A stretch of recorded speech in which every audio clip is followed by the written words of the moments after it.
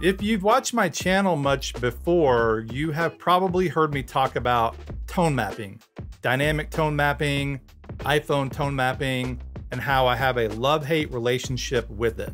It's great that you can get better dynamic range, but you can really mess up your footage if you're not careful. But now there's a cool new feature within FiLMiC PRO that can help with that. And that's what we're going to talk about today. Now with FiLMiC PRO, you can choose the type of tone mapping you shoot with, global or local. But before we get into that, I want to talk about what tone mapping is and why we use it. Geek alert, geek alert. And I got a friend of mine who knows a lot about this topic to help explain. Hi, I'm Christopher Cohen, CTO of FiLMiC. So help us out, Chris. What is tone mapping? Tone mapping is what it sounds like, how a sensor image processing pipeline maps or remaps the signal coming from a sensor. It's changing or remapping the tone. This is necessary, and in fact, all digital cameras that you have ever used have used a form of static tone mapping, and in some cases, dynamic tone mapping. And why do we need it? Tone mapping is necessary because digital sensors see light differently than your eyes do. Our eyes use rods and cones. It's an accumulation-based system. We perceive light in a very logarithmic way. Digital sensors are just arrays of photodiodes, and they see light in a linear way. If you were to look at the raw output of a digital sensor, it wouldn't look very good. And one of the things that most camera systems do is they apply a form of tone mapping. In most cases, this tone mapping is static, but on phones, increasingly, this tone mapping is dynamic. It's dynamic to maximize what those little sensors are able to do. And in most cases, dynamic tone mapping is great. It actually does exactly what it sets out to do. It takes a linear signal gain coming from a very small CMOS sensor, and it maps it into something that is visually pleasing. And so we're getting the best image possible and the best dynamic range, but in my experience, it's not perfect. Dynamic tone mapping is scene adaptive. So instead of a static curve that it's applying to that linear gain, it's applying a situational curve. It's always changing. And that's, for the most part, a good thing. You're getting the most that that little sensor can pump out at any one time. However, it can sabotage you, and you have to be aware of what the pitfalls are. The main pitfall being that when your settings are locked, and I mean your manual settings, and I'm talking about exposure, the image can still shift, which drives me crazy. That's what I meant at the beginning when I talked about tone mapping messing up your footage. And to me, I mainly associate that with iPhones and Apple.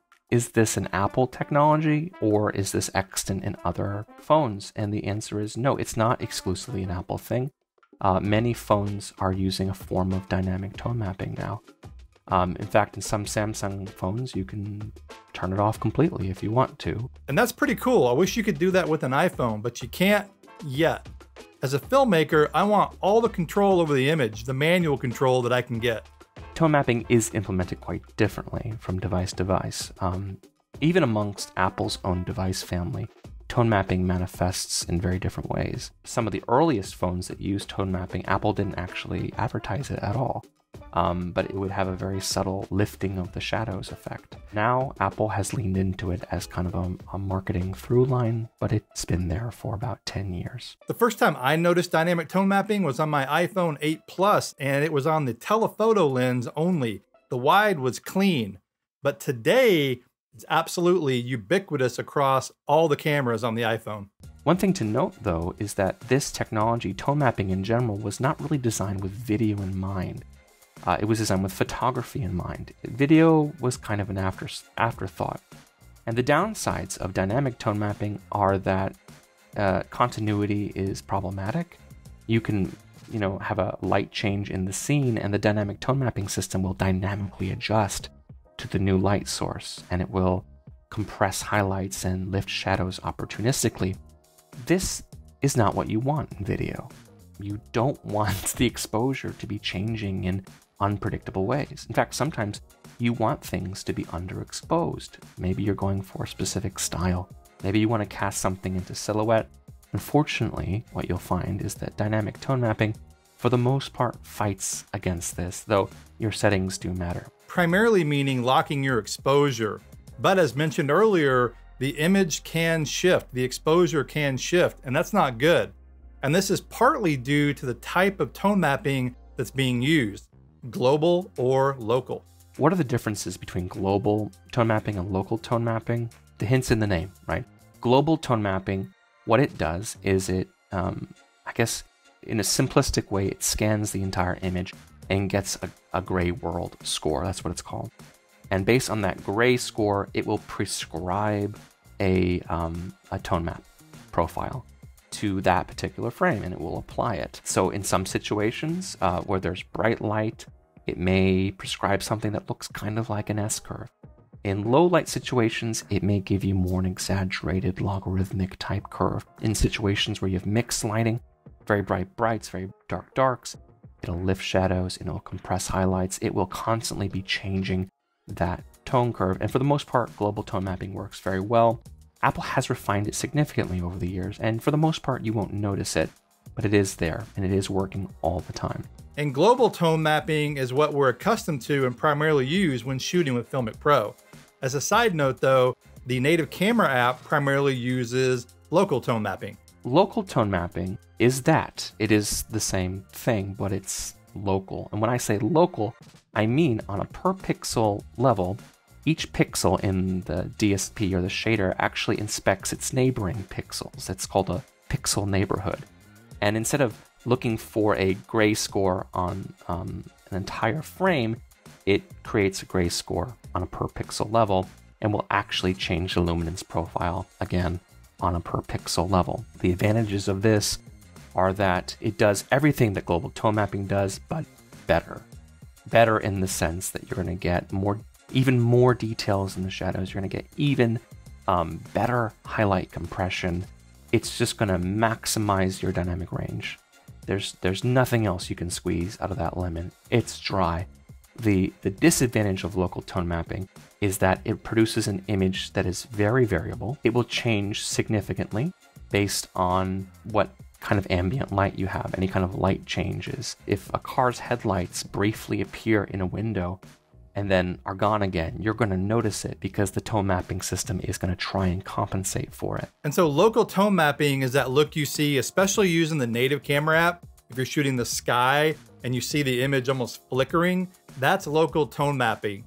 And it can be good in certain situations and bad. For me personally, it's typically bad, but there are times that it can be helpful.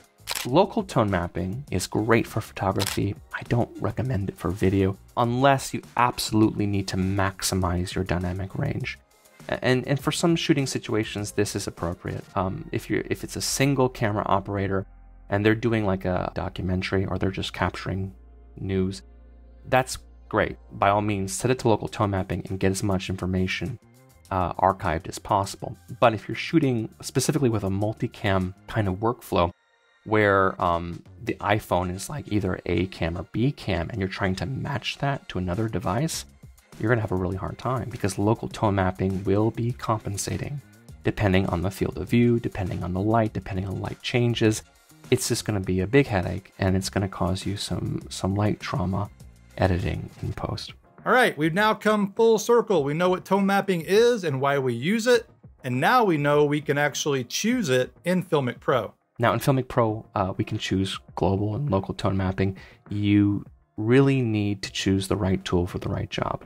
For most people, even though global tone mapping doesn't quite squeeze as much juice out of that lemon, it's the more appropriate option. Global tone mapping will produce a more consistent image across a variety of fields of view, and it will be less prone to rapidly adapting to light changes. It will still do that, but it won't be quite as severe. So for most people, I recommend using global tone mapping. And that's primarily what I do too.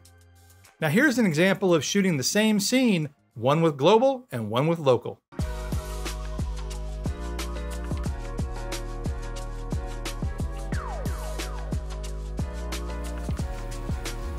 Global, local. Global, local.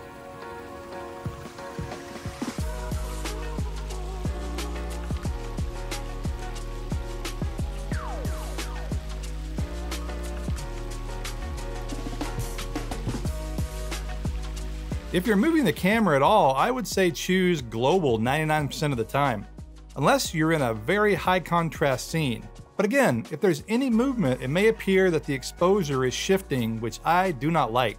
So it'll just depend on what your shooting situation is. But as Chris said, I would pick global as my default and then use local as needed. But I gotta say, it's really cool that we can now choose those in FiLMiC Pro. Well, thank you to Chris for helping explain this somewhat geeky topic, but an important topic, I gotta say. It's really interesting the way we have to be almost computer nerds sometimes to really understand what our phones are doing and how we shoot with them. I hope you understand it better now. I know I do. And if you want to learn more about shooting with FiLMiC Pro, check out my online course, The Complete Guide to FiLMiC Pro. Link for that is in the description below. Thanks for watching. This is Blake Calhoun. Please like, subscribe, and I will see you in the next video.